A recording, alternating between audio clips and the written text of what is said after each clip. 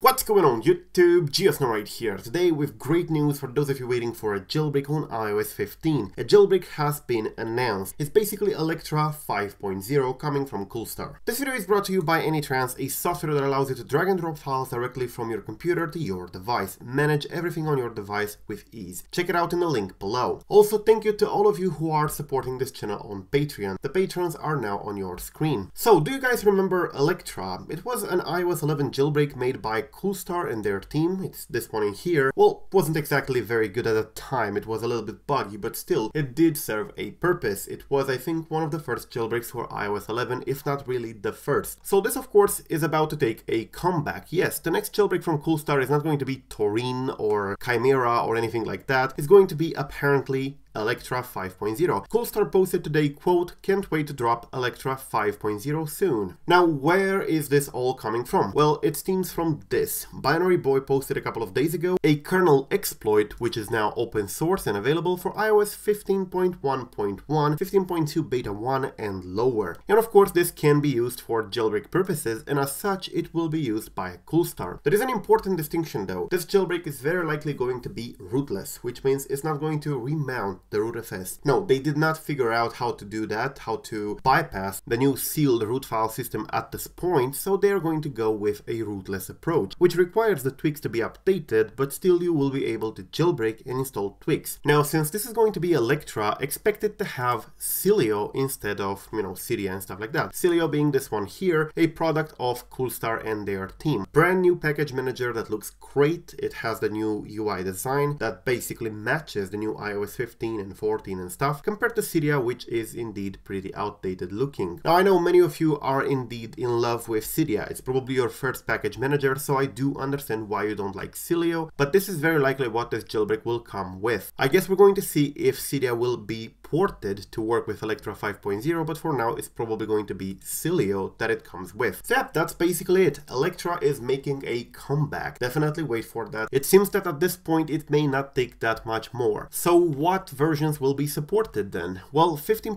15.0.1, 15.0.2, 15.1, 15.1.1 and 15.2 beta 1. Not 15.2 in here, not 15.2 beta 2 unfortunately, just 15.2 beta 1. You're going to tell me, well, I stayed on beta 2, what can I do? Not much you can do at this point. We couldn't know at that time that beta 1 will be supported and beta 2 wouldn't, because by the time they were no longer signed, BinaryBoy released their exploit, but not before, so we couldn't tell in advance. Anyways, for those of you who are on the right version, expect Electra Jailbreak to be updated to version 5.0, which will support iOS 15 up to the versions that I mentioned. Thank you for watching. We'll keep you updated with anything that's going on in the jailbreak community. Support this channel on Patreon if you can and if you want, and I definitely appreciate that, and peace out.